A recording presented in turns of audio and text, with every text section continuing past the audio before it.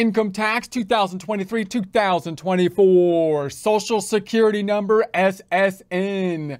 Get ready and some coffee because we need to know a lot of information to do income tax preparation 2023-2024.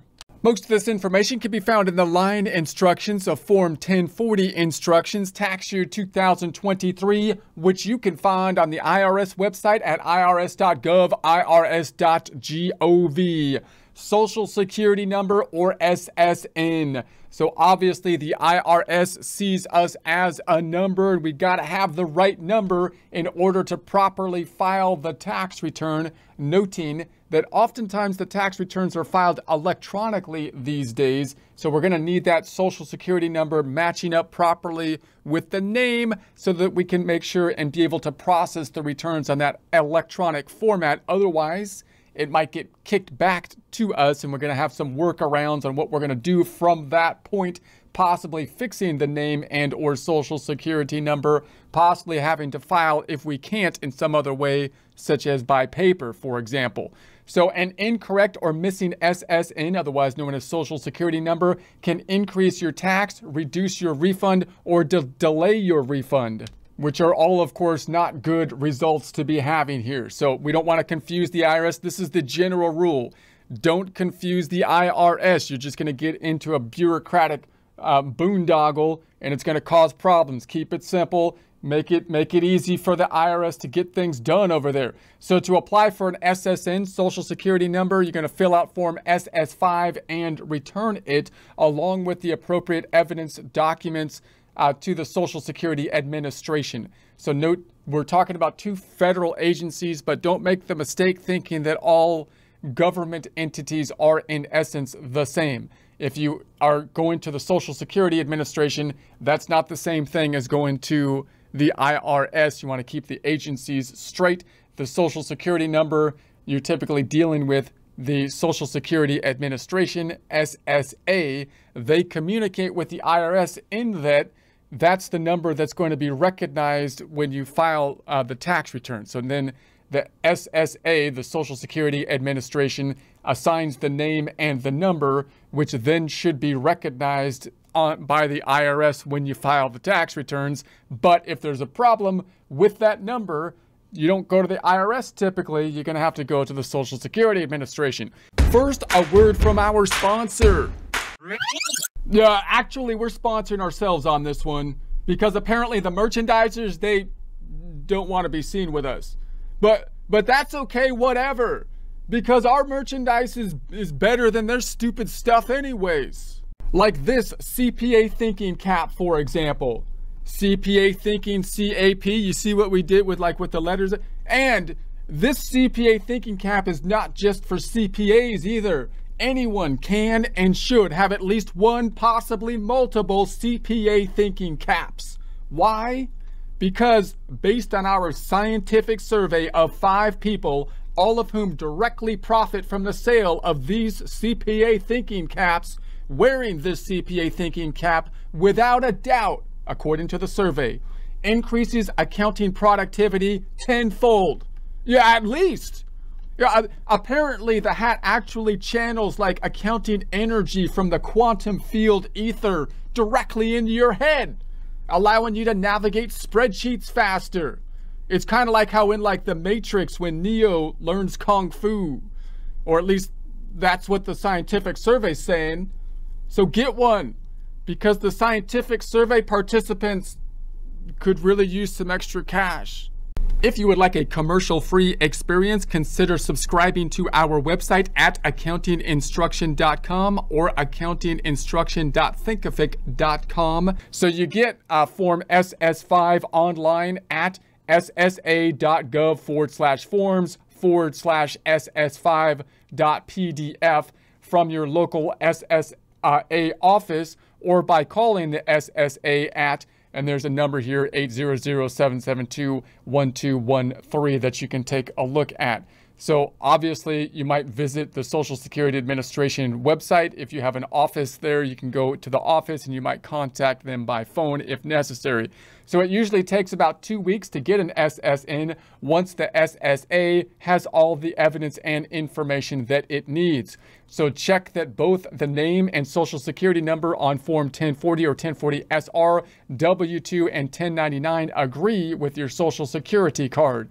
In other words, when we file the tax return, oftentimes we're going to electronically file it, so we have to have the number needs to match the name that we're processing. Now note, if you use software, you will often be paying for the software possibly by return. If that's the case, then it's usually the Social Security number that triggers the cost of using the software. So that's another reason you don't want to have to change the Social Security number, because that's going to cause a problem in terms of the fee for the software, possibly.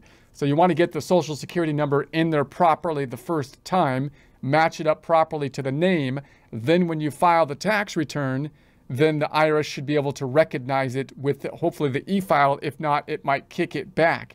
Now also, then the forms that we get will typically be processed according to our Social Security number, such as our W-2 forms and our 1099s, for example. These forms being forms that the IRS basically forced the person that gave us income in some way to kind of rat us out to the IRS, right? To give these forms to the IRS. So the IRS has the W-2s, in other words, and the 1099s. They're going to assume that the W-2s and the 1099 income should be reported on the tax return related to the Social Security numbers on the W-2s and 1099s. If you file income differently from what's on the W-2 or 1099s, it's going to cause you a problem typically, because the IRS might question that because they have the documentation of the W-2s and the 1099s. Therefore, if you have an issue with the wrong Social Security number on these income document forms, you might want to then contact the person who issued the document, employee or the employer or whoever was the contractor, so that they can get those adjusted on their end, so the IRS has the proper information, which will then match up to the tax return that you'll be generating. Okay, so if they don't, certain deductions and credits on Form 1040 or 1040-SR may be reduced or disallowed, and you may not receive credit for your Social Security earnings. So obviously, the other issue is that your income that you get, if you have Schedule C type of income, then you also might have the Social Security taxes in the form of self-employment tax, or if you have W-2 income, then you might have withholdings for Social Security. So the thing with Social Security is that you're paying into the Social Security system, which is almost being thought of as like a government kind of a retirement program these days, meaning the more you put into it, the more you should get out of it when you retire. I wouldn't depend on that, but that's the idea. And so you want to make sure that you have the proper information, so that the money that you paid into it's going to give you a benefit when you take it out, which means they have to have the proper Social Security number that your earnings and withholdings for Social Security have been tied to, noting that Social Security is different than income taxes, but we kind of verify them at a similar time sometimes, right? Because they're both on the W-2 form with payroll taxes. So if your Form W-2 shows an incorrect SSN, Social Security number, or name, notify your employer or the form issuing agent as soon as possible to make sure your earnings are credited to your Social Security card record. So in other words, if there's a problem with the W-2, you would think, oh, I can go to the IRS and fix that. I'll just tell them that my W-2 is wrong.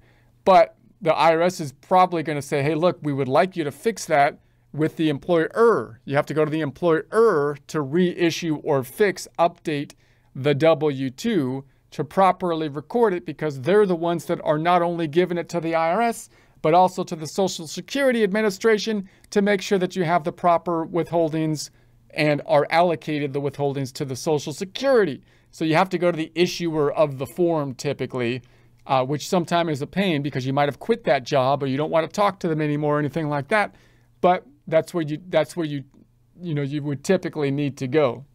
If you can't go there, then you might have to take some other action, but that's what you would want to do. So if the same name or social security on your social security card is incorrect, you can call the SSA, so that you could also call the Social Security Administration. So once you are issued an SSN, Social Security number, use it to file your tax return. Use your Social Security number to file your tax return, even if your Social Security number does not authorize employment, or if you have been issued an SSN, Social Security number, that authorizes employment and you lose your employment authorization.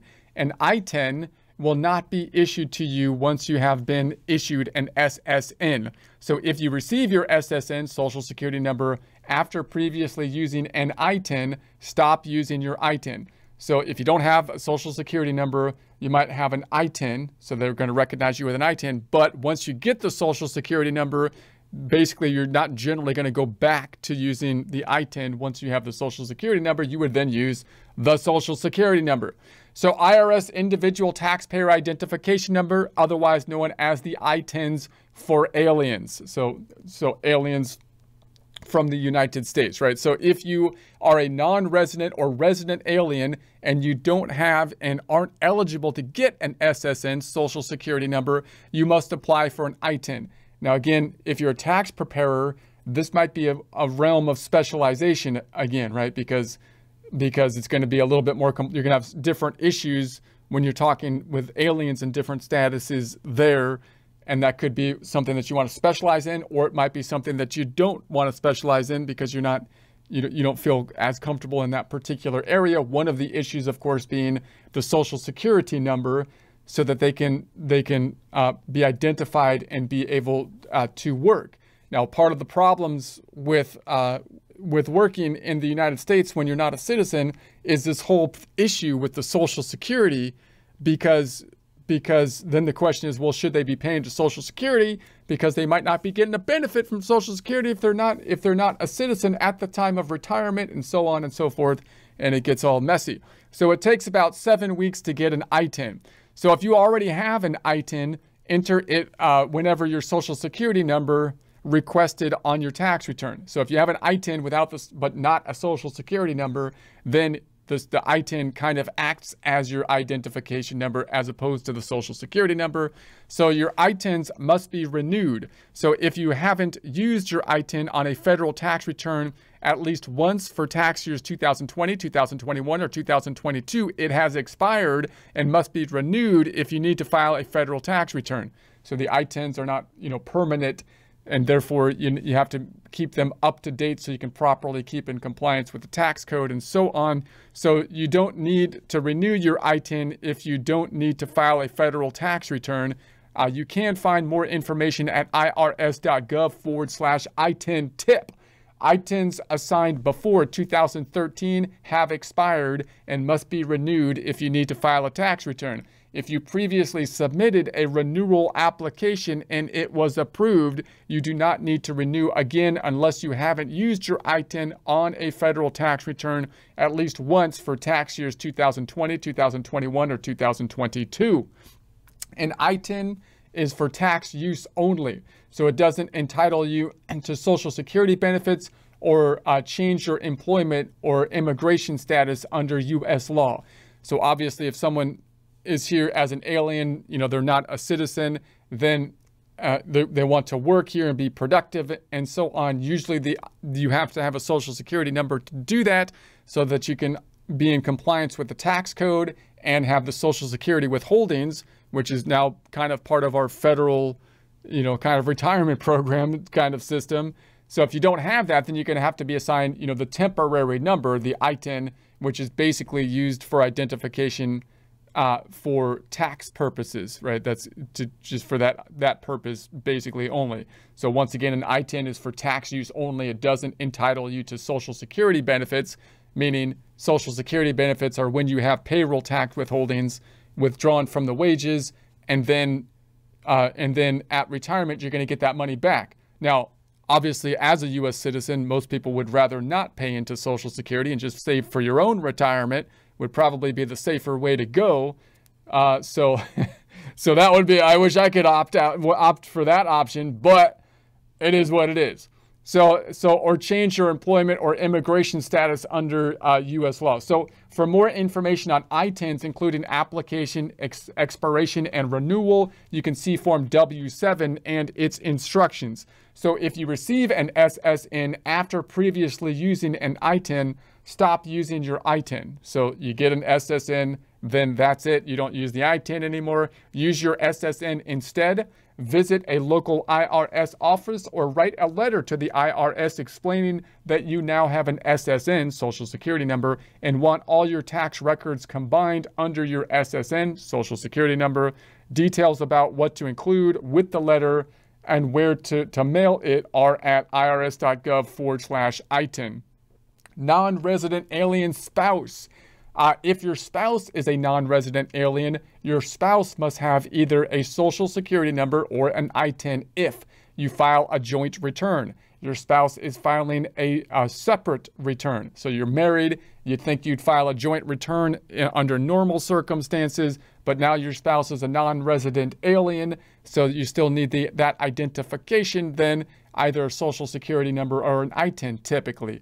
Presidential Election Campaign Fund. This fund helps pay for presidential election campaigns. The fund reduces candidates' dependence on large contributions from individuals and groups and places candidates on an equal financial footing in the general election.